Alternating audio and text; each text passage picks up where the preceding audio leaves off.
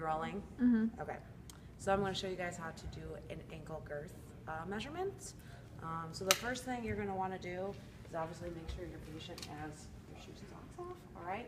And so the main locations we're going to use to kind of track our tape measure are going to be our malleoluses, our fifth, and kind of like our first cuneiform, or kind of where our navicular is.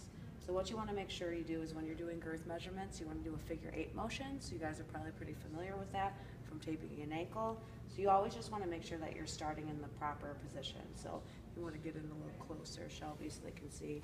So you want to make sure that you're always starting on the 0, right? We don't want to count this. And so if we can go ahead and have you, yep, nice dorsiflexion. It's up to you where you want to start on the malleolus anterior or posterior. Just always make sure you start and end on the same location. So I'm going to go ahead and start posterior, and then you just want to do a figure 8. Make sure you're coming around kind of where that navicular is. Can you take that pen out of my hand? Bad choice, right? Right, and then coming up around kind of where the base of the fifth is, crossing over, making sure that we go kind of below the malleolus on this side, and then coming around and taking our measurement. And so what I'm going to do is I'm just going to mark it with my finger, unravel it, and then go ahead and take a reading. So we have 19.5 centimeters, all right? So we'll go ahead and do that. You would do it 3 times. Let's do it one more time to see how accurate I am.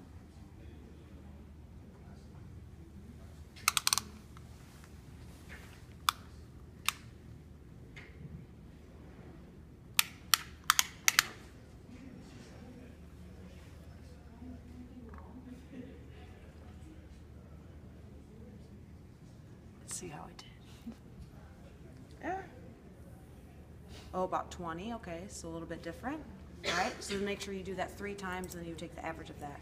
And then we always want to make sure that we go ahead and compare bilaterally, because if we don't, then we're not going to know if they're small.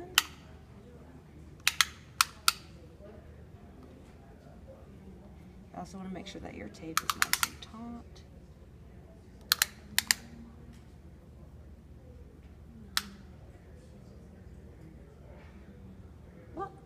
Solid, 19.5 on that side. All right, and again, I would do that 3 and take the average, but we'll do it quick for the video. So that is how you do ankle girth measurements.